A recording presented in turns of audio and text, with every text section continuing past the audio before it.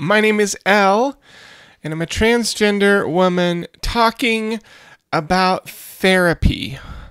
I recommend therapy. For many years, I was a pastor, like you've heard me say, and it was interesting. The churches that I was a part of didn't always have the best relationships with therapy as a field. And, I kind of feel like in general that may be true of more conservative religions, and I feel like that there's commonly this perspective that if you're truly spiritual, if you truly have it put together, if you're truly like a really good follower, then you won't need therapy. And that really people who have mental health challenges, people who have depression, people who suffer from anxiety or whatever it happens to be, that the reason that they have those problems is because they're not spiritual enough. Which is like, I don't know if I ever heard that like explicitly said in churches, but I definitely heard like undertones of it, or like where it was sort of assumed underneath of what people were saying when they talked about therapy. And some of the effect of that kind of speech and that kind of perspective is that it tends to stigmatize not only mental health conditions but also going to therapy itself. And so as a pastor, I routinely ran into people who really needed to be in therapy. It would have benefited them to be able to learn some emotional regulation skills and learn about setting and respecting boundaries and just all kinds of stuff like that, but that weren't, because in their mind going to therapy is like what weak people do. So I tell you all that because this is sort of some of my personal background when it comes to therapy. And for a lot of years as a pastor, I made it a point to tell my churches and tell my people that I was going to therapy, because I really wanted to make an intentional effort at destigmatizing, at pressing back against that, because I totally disagree with those assessments that, non-spiritual people, blah, blah, blah, that whole thing. I just disagree with that. And I think that it's cruel, because for a lot of people, therapy is like a lifeline, and it's something that really will enrich their lives if they take advantage of it. I guess, so there's this one guy whose work is kind of tries to tie together spirituality and psychology, which, what little I understand of that field is sort of almost like seeing like a holy grail, if someone can come up with an integrated theory for, those two things, they would do really well for themselves, almost like. And so I've been in therapy for a really long time, for lots of different sort of reasons. A lot of them had to do with my trans identity, but in roundabout tangential ways. For me, for many years, it felt like there was so much potential loss. I didn't really feel completely comfortable telling therapists that I was struggling with my gender. I had one therapist who I expressed that I, was worried that some of what I was feeling was gender dysphoria, and they kind of dismiss that gender dysphoria wasn't totally real, or that was totally ridiculous. And at the time that felt like a huge relief, because I didn't want to have gender dysphoria. I wanted to just not be trans at the time, and I've gone through a lot of work of self-acceptance to get to that place. But I saw a therapist probably for the first time in my life, to work through some PTSD. And I took part in EMDR therapy and really tried to process some traumatic events that I'd went through. I probably have written about it publicly somewhere, but I experienced the loss of my brother when I was 18. He was younger than me, and it was traumatic and unexpected, and I was there, and it was the worst experience, period. It was horrifying. And so I was in therapy a little bit later when I was thinking about getting engaged, and my then girlfriend and I, soon to be my fiance, and then very rapidly after that, my wife, we spent some time in premarital therapy with each other with a pastor friend of ours who also had like some kind of counseling background, or I don't think that he had like a degree, but was sort of known to give counseling or give therapy or whatever. So he spent some time with us, just lots of different, opportunities over the year. When we had our first child, I had a lot of feelings come up about that, a lot of feelings of anxiety that I worked through. I saw a therapist for a while to help work on unhelpful habits of eating. I went through a period where I had anger that I was not managing constructively. And so I went to a therapist to try to adjust how I processed anger so that I wouldn't make decisions that I later regretted. So, lots of different stuff. And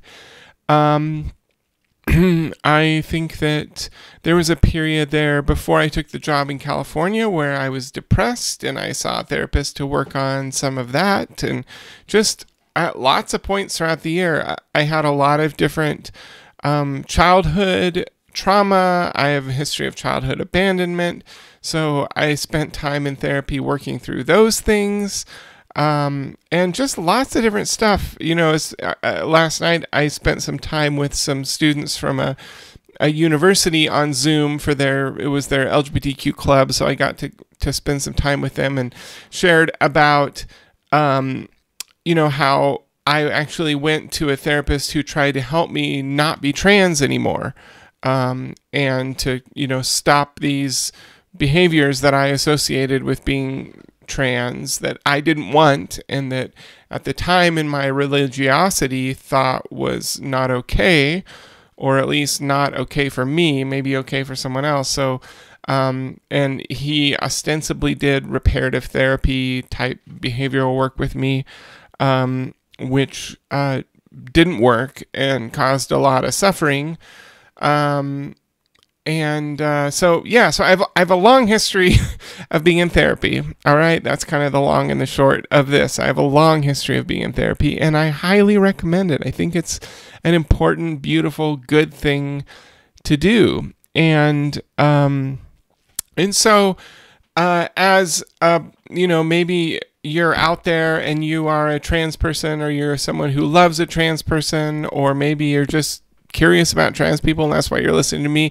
And if you're thinking about a therapist, I wanted to talk a little bit about how to choose going to therapy and why someone might go to therapy. There was a time where trans people, really needed therapists because therapists were like gatekeepers to be able to access different kinds of treatment. And in some places, that's still very much the case, like in order to get on hormone therapy, or in order to get on, to be able to schedule for a surgery or whatever, you had to have these different kinds of interviews with some kind of therapist or mental health person or psychologist, and they had to give you a formal diagnosis of gender dysphoria. Before, years ago, it used to be gender identity disorder, I think, but it was, that diagnosis from a medical professional, that was like the way in which services were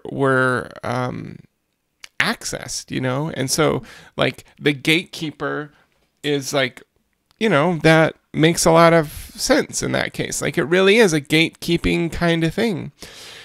And, that still happens in some places. I know that I'm a member of Kaiser Permanente in Southern California, and I know I had to do some psychological stuff in order to access medical care.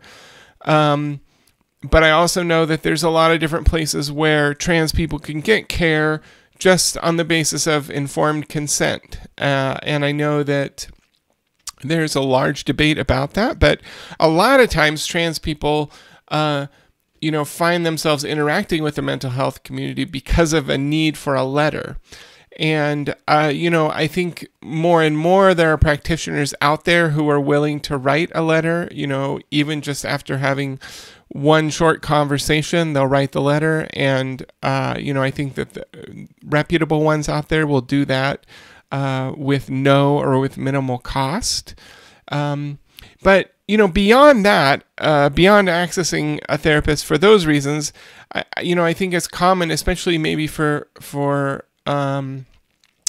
trans people who are a little bit further on in their lives, they might access a therapist for, assistance with transition-related challenges, or even assistance with sorting out matters of identity.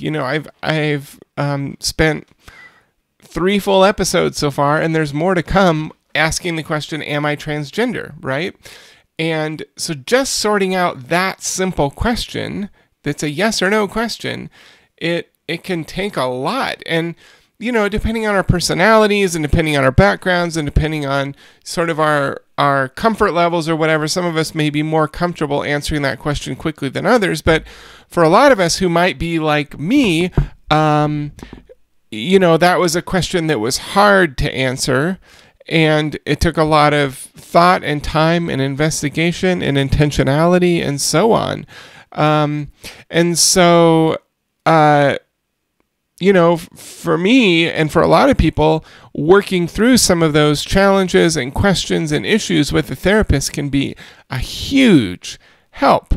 Another aspect that I think about with trans people, like I said, assistance with transition, it can be a really, really stressful time in a person's life because there's a need for boundaries. It's stressful. Some relationships end up getting severed, maybe not because we want to. There can be traumatic things that can happen. We can lose our jobs. We can have to switch schools. Like there's all kinds of stuff that can take place, and having a therapist to help process those things, to help teach coping skills to get through them, to help identify community resources.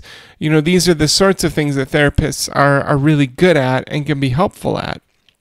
Now we're a few minutes into the episode, and I still haven't talked about sort of that question about what to look for with a therapist. So I'm actually in therapy school. At some point in the future, it'll be a couple years, but at some point in the future, once I'm licensed, I'm not licensed yet, I will be able to see people in California or maybe in other states. We'll see. So I hope to be able to be an option for folks down the road, but I'm not there quite yet. I do get to see clients at my practicum site for school. I'm almost done with school. I have like a semester and a half left, but I'm working at the LGBTQ Center of the Desert in Palm Springs, which has a behavioral health center. It's a community health center, and it's been really, really wonderful and amazing, and I've learned a ton about therapy. And obviously, my previous career was nearly 20 years, if you count my work in school, of working as a pastor. And, therapy and pastoral work are not like polar opposites of each other. I feel like they're in the same or similar conceptual ballparks, right? They involve working with people.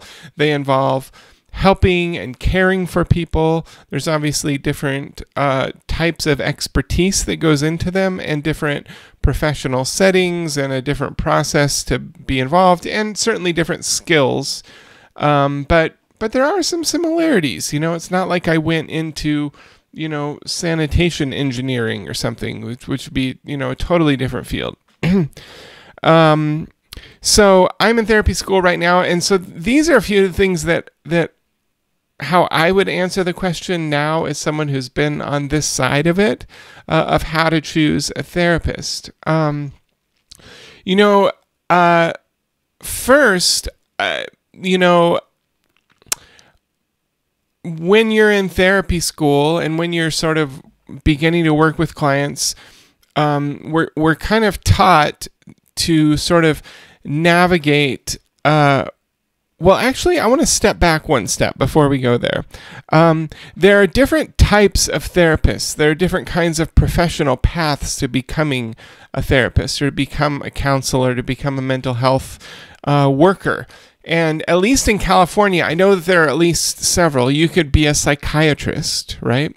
Which is a medical doctor who's done their residency in psychiatry. And so there are some psychiatrists who do talk therapy in addition to medication management and prescribing medicines. But from what I understand of psychiatry, it tends to be more in the sphere of medication management. And similarly, there are some nurse practitioners that do psychiatry. There might be some physician assistants that do psychiatry, but that's all kind of like in the medical wing of things. Then there's also like clinical psychologists, some of which I'm losing track of my fingers here. There's clinical psychologists who also tend to have a doctoral degree, a PhD, or a doctor of psychology, and some of them can prescribe medications, but a lot of times they are working in inpatient settings, people that have working with folks that have pretty severe mental illnesses or different challenges, or some kind of live-in type programs or recovery programs and so on.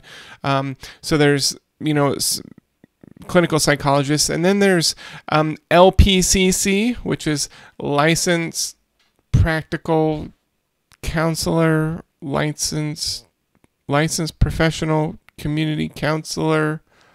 I don't know what anyway, LPCC. So that's a different track yet, where you go through and get your master's degree to do counseling, and that's that tends to be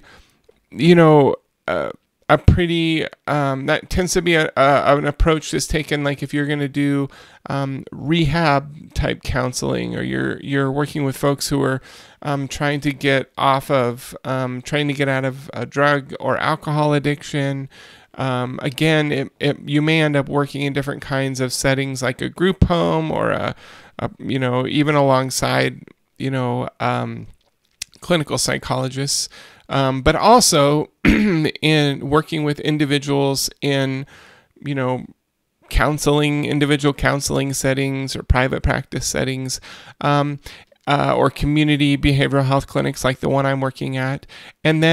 And finally, the path that I'm going, or actually not finally, then the path that I'm going down, which is a Master of Arts in Marriage and Family Therapy. So this is an approach to talk therapy or mental health therapy that takes a systems approach. It's a systemic model, and so as opposed to a more psychological focus, which like the other fields that I just mentioned might lean more toward. I don't think any field is truly, anti-systemic thinking, but marriage and family therapy is very intentionally systemic thinking. And so we, in my field, we will do the same kind of work, like we'll sit and do counseling and therapy with people, but we will very intentionally try to look at what is the context this person is in, and what are the structural things that are going on, what are the cultural,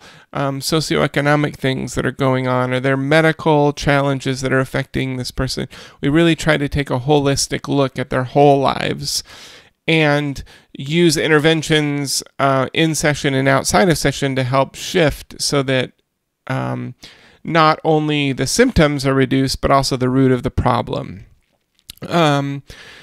Finally, there are social workers. So you can get a Master's of Arts or a Master of Science in social work, and then you can get like a counseling or therapy sort of, it's almost like a certificate or certification that gets added on to that. And so there's a lot of social workers out there who are also therapists, and they're licensed to do that. I've had those folks in my life before, actually.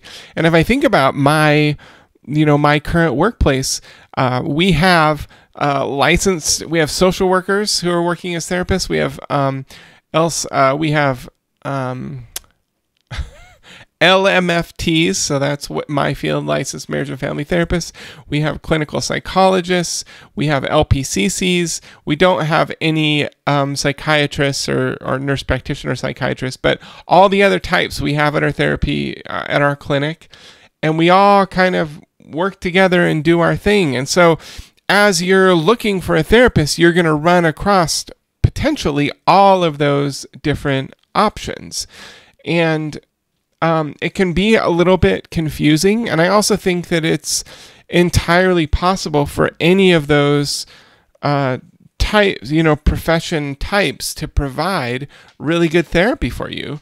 But also, I think it's important to pay attention to the fact that their training and their education and their experience may influence the type of therapy or the flavor of therapy that they are able or willing to provide, And obviously, I chose to pursue the marriage and family therapy route because it's the best. And I say that with, tongue in cheek. But, we all like the field that we chose, and we all chose the field that we did. So if I was looking for a therapist, I would pay attention to that, and I would tend to gravitate toward a marriage and family therapist for those reasons that I mentioned, the relational quality. But like I said, I've also had really good experiences with licensed therapists who were also social workers who, in a lot of ways will carry with them those same or similar systemic perspectives.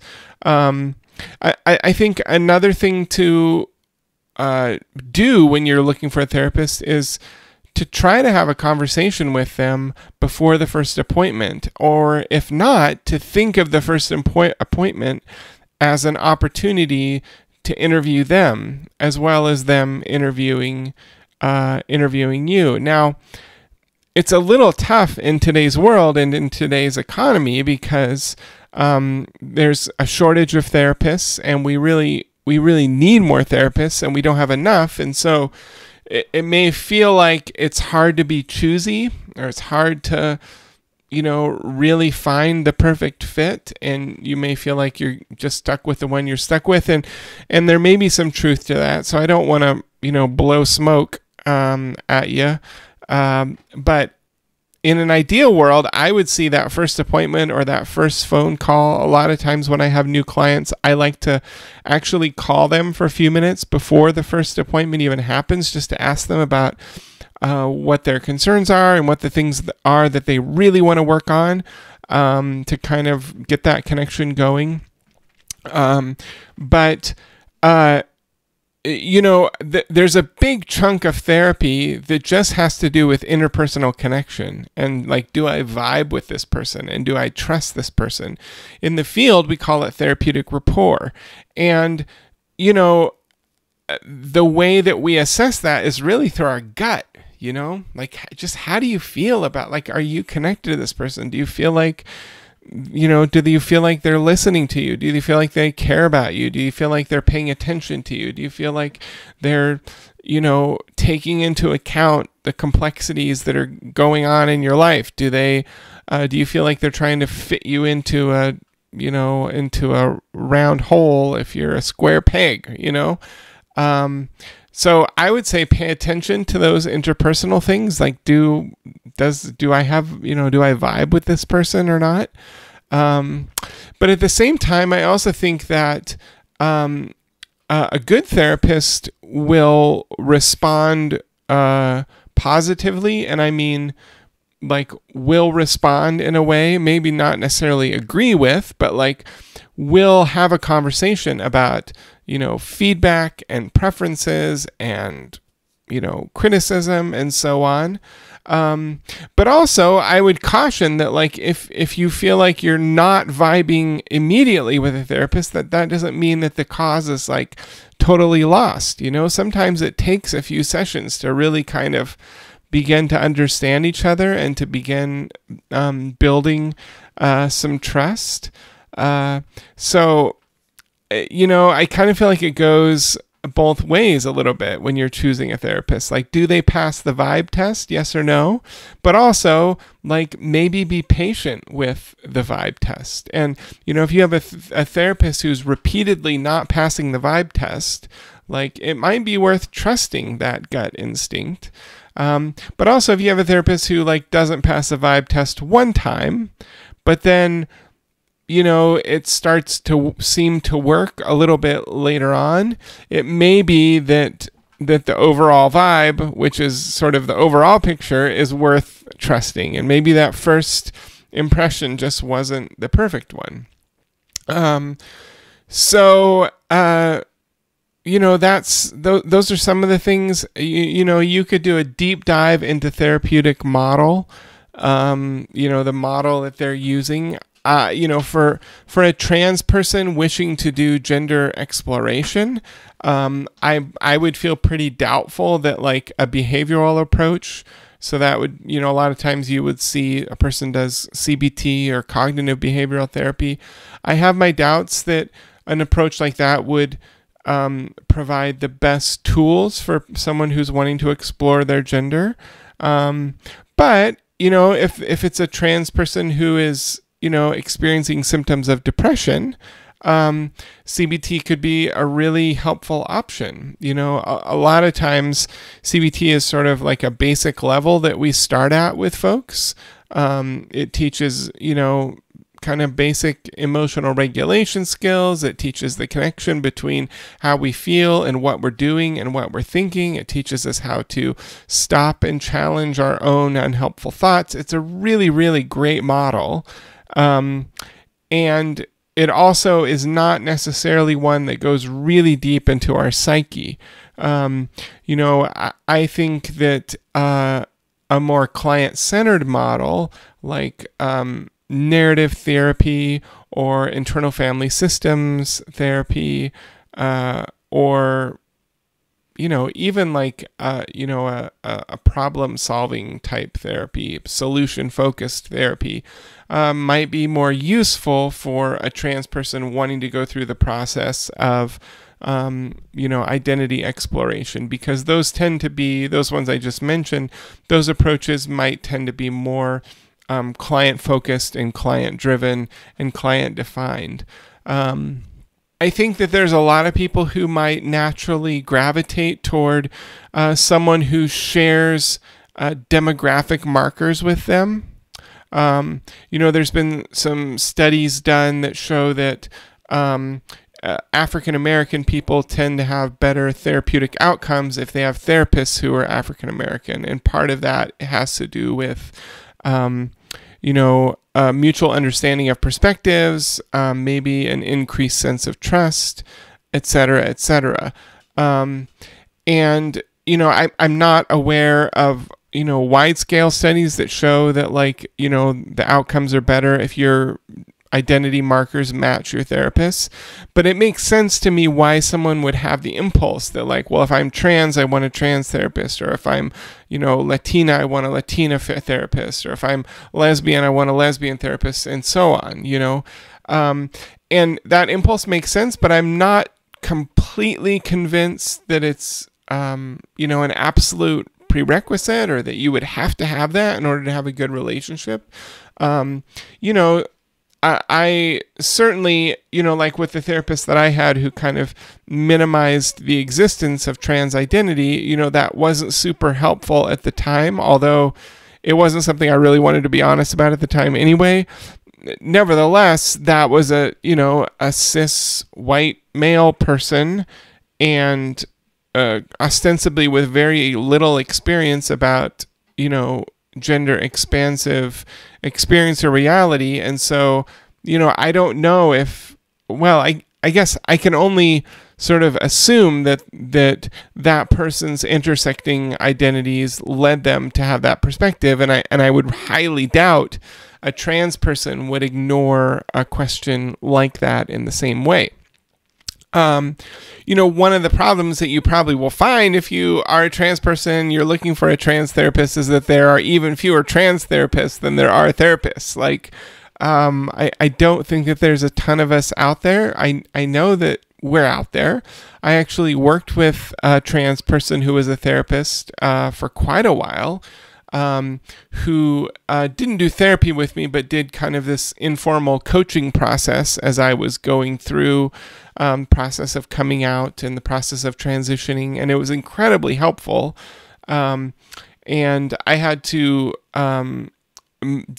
I think that I grew out of the need for that, but also I needed to be in therapy with like proper therapy with a fully licensed person in my state for school. So I kind of switched over for that reason. But when I chose my current therapist, there was a website, and I went through and read descriptions, and the one that I chose the one that looked the most queer. Honestly, I mean, they had a statement of, enthusiastic affirmation about queer people.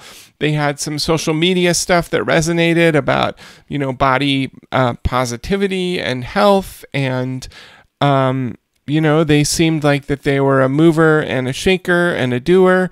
It turns out they were queer themselves and were all of those things, and it's been a really, really wonderful match. So, that's how I went about choosing it, and it worked out well. But I know it doesn't always work out that way. In terms of physical resources, there's lots of searches you can do online. You can go to like psychology.com or whatever.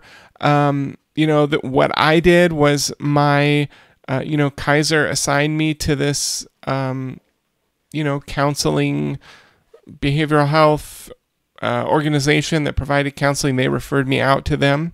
And so I went on their website. They had a catalog of all their people, and I looked through. I found a couple that looked appealing to me. The one that I ended up with was one of those. And like I said, I searched for them. I looked for their, marketing stuff. I looked to see if they had a website and so on. Like, I have a website, so I'm kind of nerdy like that. And that's how I made the decision. There was a time in my life where I was going to therapy, and trying to work on some really sensitive stuff that was sort of, tangential to my gender. And it was really important to me that I had a therapist who was not a member of one of my churches or my denomination. And I found someone who was married to an Adventist, but wasn't an Adventist themselves, which for me at the time, this was, maybe 15 years ago or something. For me at the time, that was perfect because they understood the distinct Adventist subculture, but were not part of it themselves. And so that worked out well. So, there can be all kinds of different priorities. If you're in a local area and you have, say like a PPO type insurance that will just pay you or pay for the therapist of your choice, and you're going to try to find someone locally, I would ask around. I would ask in the queer community, are there therapists that you recommend?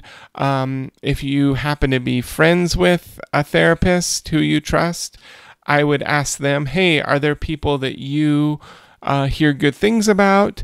I wouldn't tie myself in. I wouldn't tie myself down to a specific person by asking that question. Sometimes you might feel obligated to go in a certain direction if you're asking a friend for their advice. But, if there's a way you can ask it broad enough of hey, I'm trying to sort out my options and kind of see what's out there on the table. Have you, is there anyone you know of? word of mouth can be really helpful.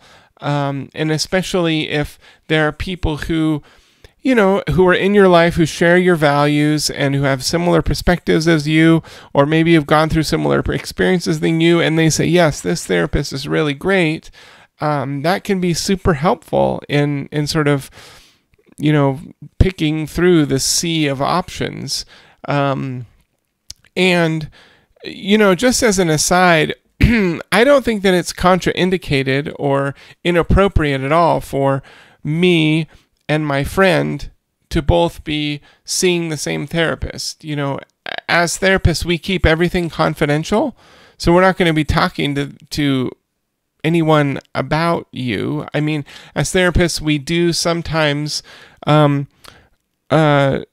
take our cases to a group of colleagues to talk about what's going on and what are the issues that person is facing and what are the symptoms that are coming up, to ask for advice and feedback. We call it consultation.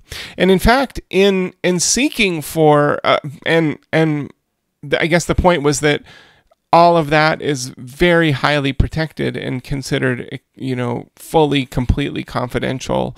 And a lot of times, when a therapist brings a case for consultation, they give no identifying information. So they just describe the case very generically, and then feedback is given generically as well.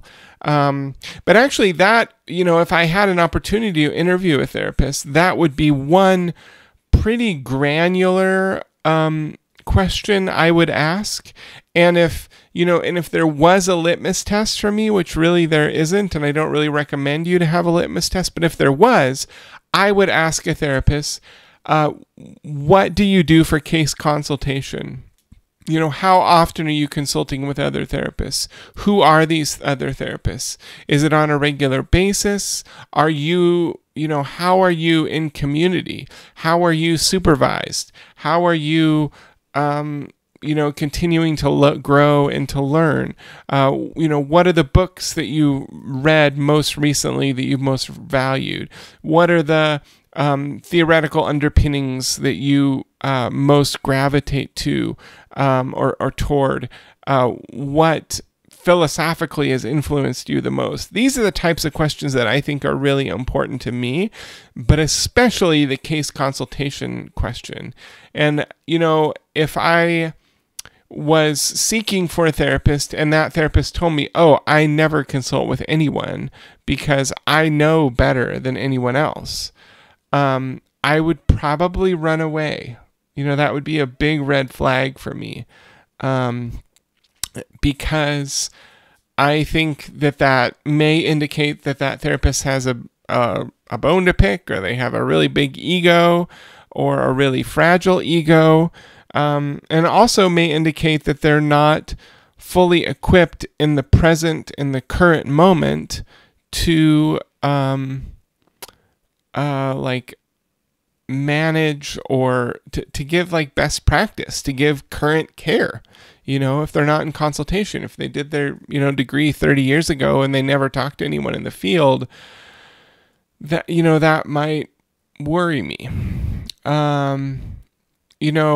I would want to verify that a counselor is actually licensed. They actually have the degree and the license that they claim. There's a lot of pastors who claim to be therapists or who claim to be counselors who are, probably good people and probably mean well, but who don't have full licensure. And I would be really leery of going to a pastor for counseling. When I was in seminary, we were taught very explicitly that offering counseling more than once or twice for a church member was far outside of our scope of practice and far outside of our expertise, and that we needed to refer people on. And I know for a fact that there have been, pastors who have been challenged legally because of providing, therapy services that they were not qualified for. But more often, I think that there are people who are harmed by that, well-intentioned but effectively incompetent work. So I would make sure whoever you're thinking about working with actually has a license to do what they're doing. That may seem really basic, but you can look up their, licensure information on your government site. Here in California, it's called the BBS, the Bureau of Behavioral Services or something like that, BBS. But you can look up and see if a person is licensed or if they're suspended or if they've had any kind of, legal action against them or whatever. Like, you can see that, and I would recommend it. I feel like at this point I'm rambling on and on and on, but that's Elle, and that's me, and I've been talking about finding a therapist, something that I highly recommend and that I think is really valuable. So blessings to you in your search. I hope that you find the perfect one that can help you out in your journey along the way, or that, by listening to me, you're like, oh, wow, I need to get myself a therapist. I need to go after this because I think it's going to really help you. So, thanks so much for listening. Thanks for your feedback, your constructive feedback, that is. Send me an email at twatpodcasting@gmail.com. Rate and review the show. That would be wonderful. I'm continuing to put these episodes up on YouTube. I don't know how long I'll continue to do that. It doesn't seem like there's a great deal of interest on YouTube, and it is quite a bit of work to add that into the mix. But we will see. But thanks so much, as always, for listening. And once again, this is Elle, and I am a transgender woman talking.